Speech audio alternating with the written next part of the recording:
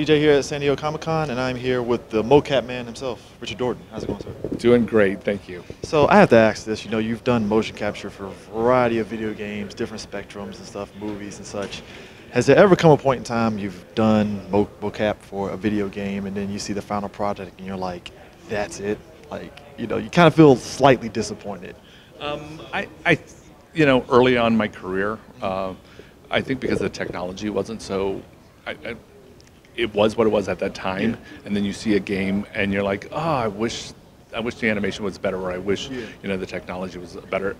But to see it grow from when I started, it's incredible. To be sometimes I'm the only person that you can capture. I'm talking to myself in scenes. I'm playing 5 different characters to now where you can work with other actors and you can have 20 people in a scene. It's incredible. So the technology, I mean, that's just part of the trend. You're watching that. So I don't think I've ever, do you have that? You don't have to say names, but I'm just saying. Is there a game, there has been a game that I saw that got altered into a new game, and I'm like, I saw it in like the $4.99 bin, and I was like, no!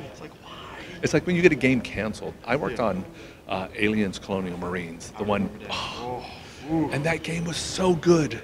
I mean, I got to play Bishop, I got a chestburster scene, facehugger scene, and you're like, I can't wait for this game, and then they killed it, and it was brutal. It was brutal. So you also did the one of the heads of King Ghidorah in Godzilla. So how did that come about? Because that's something that I would never thought would happen. They would actually get somebody to do mo capture for something like that. I play the left head, also known as Kevin now through the memes and stuff. But it was really great that the director wanted 3 actors to play Ghidorah. So we each had different personalities, and they brought us in for a meeting first, and they just wanted to talk to us and get our impression of what we thought about it. And Michael Dougherty said, we want these heads to have different personalities, so we're going to hire 3 different actors. We're going to use you for reference. And I mean, you can see in our expressions and what we do that they really follow that in the animation, and it was incredible. I mean, the movie is just like wow. It's a dream role. It's a dream role to play King Ghidorah. I mean, it's awesome. But I had 2 other great actors that I share that with.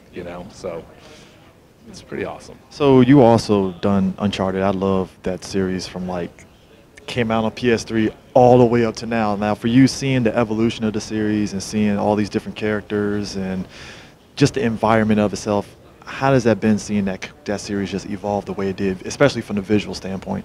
It was incredible to be a part of it, because when you're playing the game, a lot of the times you're playing me. I'm the body of Nathan Drake, and then, I mean, Nolan North is an incredible voice actor, and he did the cinematics, but, I also got to play soldiers. I got to play the descendants. You're playing the creatures. You're all part of that. I'm doing stunts. I did a lot of stunts for Nathan Drake, so. I mean, how extensive are the stunts, especially when you, actually, no, that's a good question.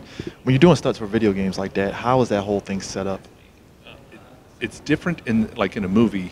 You have to rely on the environment. Car chases, all that stuff. That's practical. In a mocap environment, I have a stunt pads that I can fall on, because you're never going to see that. You don't have to worry about hiding wires and all that things. So you have to be creative.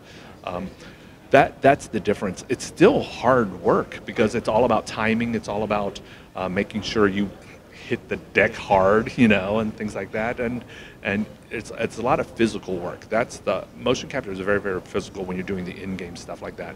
We talked to Johnny on Bosch last year when he was doing Devil May Cry, and he was like, "Yo, him and."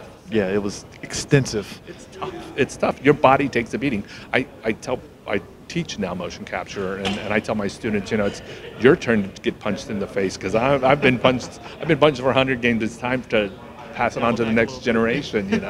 But it's incredible to see that series, grow, and the story. I mean, Were you in the last game? The Lost Legacy? No. The last one I did was the PSP, the Golden Abyss. Yeah, Golden Abyss.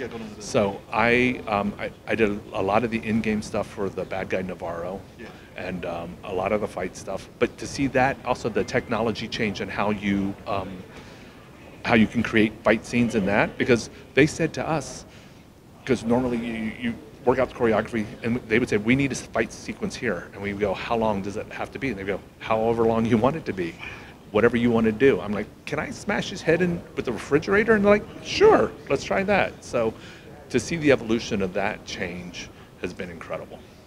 So you also mentioned, I happen to overhear that you also did Master Chief. I worked on Halo Wars. Halo Wars? Yeah. So what, like, granted, that's a different game entirely from what you get with the first-person shooter. So how was that experience doing Halo Wars? I think that's like RTS, right? Mm-hmm. Yeah, so how is it doing the RTS for something like that? We worked out a lot of different things. Like, you're playing Master Chief, but we concentrated a lot on the Jeep stuff, and the driving stuff. And then I also wore jumping stilts to try to get the elites. We were working on trying to find different kind of movement, so it would feel different for the next generation or the next vision of it, because it's. But you're playing Master Chief. You have a certain attitude. You have when you're playing the hero, you take that stuff really, really serious, because the level of detailing that they give you, of what you can and can't do and things like that, that's a lot of work, and but it's an honor, to be able to say, I'm Master Chief. I mean, you're part of a franchise now and stuff. So lastly, if you had like a top 3 of your fave mocap that you have done, what would that be?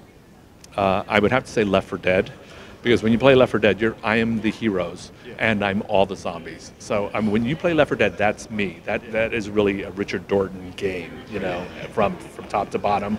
I was the original Red Dead Revolver. So I played that game a lot. So to be Red, that was, it was a Western game. Nobody had done one yet, so that was really, really cool. Ghostbusters. When you play Ghostbusters, I am the player character. I am Peter Venkman in the cinematics, and I'm the face capture of all the characters. And they're bringing it back, right? They're HD. Yeah. So I'm looking forward to that. But there's so many. Pyramid Head in Silent Hill, Wolverine and X-Men Legends. I have played a variety of characters, and then this last Borderlands 3 trailer, I play Flak in the trailer, so there's the big difference between like doing some of the in-game stuff and then just doing the trailer stuff, the cinematics. Now it's, cinematics in games are so good. It's you have to be good actors, and that's pretty special to be able to be in a game like that, Well, I appreciate you taking the time to talk to us, man. Thank you so much. Thanks. Awesome.